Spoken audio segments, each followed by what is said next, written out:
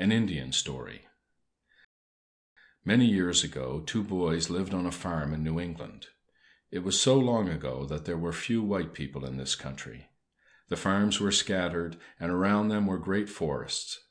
The houses were made of logs, with strong, heavy doors.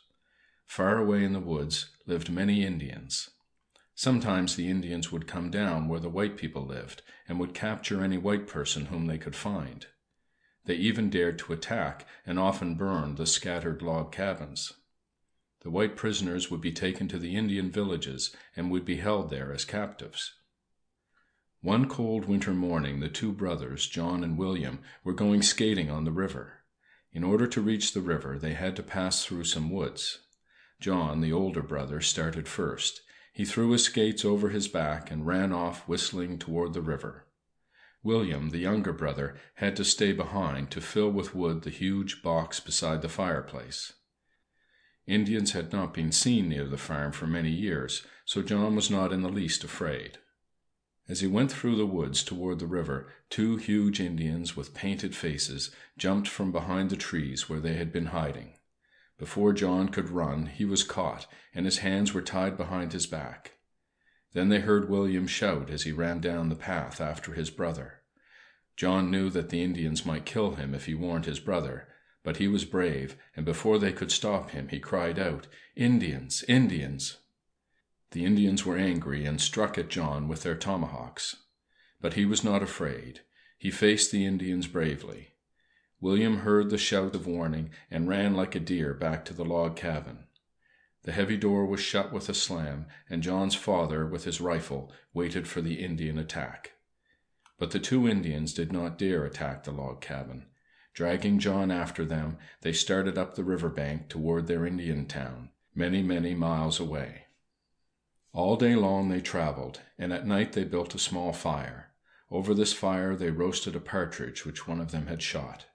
John was given his share of the bird and a handful of parched Indian corn. The Indians looked at John's skates, which still hung over his shoulder. They did not know what skates were. They thought they must be some of the white man's magic. On and on they traveled for many days, following an old Indian path. All through the long march, John still carried his skates. At length they came to the Indian village. The Indian houses were long huts covered with strips of birch bark. 4 or 5 families lived in each of these houses. John was given to an Indian woman who had lost her own boy the year before. John's Indian mother was good to him, and treated him as if he were her own son. One time the Indian boys thought they would test John's courage, so they formed in 2 lines, while each boy held a stout stick. Then they ordered John to run down between the 2 long lines. They had their sticks all ready to beat him. They thought John would be afraid, and so would do as they told him. But John was a strong lad, and jumping upon the first Indian boy, he took his stick away from him. Armed with this stick, John struck right and left at the heads of the boys until they were all glad to run away. The Indian men liked to see John's courage, and laughed long and loud when the Indian boys ran away. After this, the boys were glad to have John play with them. With their bows and arrows, they shot at a mark. They swam in the river and played games of tag, hide and seek, and ball. In the spring, the Indian women planted the yellow corn. When the corn was up, the squaws went into the fields to hoe out the weeds. For a hoe, they used a flat piece of stone tied to a wooden handle. As John was a white boy, the squaws tried to make him help hoe the corn. When John took the hoe, he hoed up the corn and left the weeds. The angry squaws made signs to him that he must not do so. Then John threw the hoe far from him. "Hoeing is fit for squaws, not for warriors," he shouted. He had learned this from the Indian boys. The old men were pleased. They thought John would make a fine warrior. John had lived with the Indians a year. He had learned to speak their tongue, but they did not trust him. Some of them were always with him, for they were afraid he would run away. All this time John had kept his skates carefully hidden. One day the ice froze clear and smooth. John brought his skates down to the river bank. Many of the Indians followed to see what he was going to do. They crowded around him on the ice. John thought he would play a trick on them. He strapped the skates upon the feet of an Indian boy. The boy tried to stand up, but his feet slipped out from under him, and down he bumped upon the ice. How the Indians laughed! They thought it was a great joke. Each of them in turn tried on the skates. How they sprawled and fell upon the ice! What fun it was for the other Indians! When they were tired of the sport, they held out the skates to John, and asked him to put them on. John strapped on the skates with great care. He was a good skater, but he made believe that he could not skate at all. He fell down and bumped his head. He tripped over his toes and made great fun for the Indians. They did not see that each time he fell he was a little farther out on the ice. All at once John jumped up. Away he flew, skating for his life. Down the river he went, swift as a bird. The Indians rushed after him, but he had too great a start. The Indians were swift runners, but John on his skates was swifter still.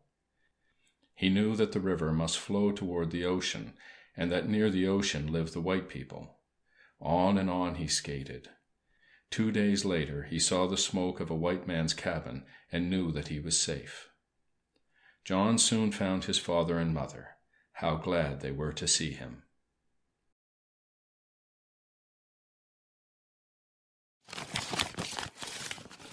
TCH generally has the same sound as CH.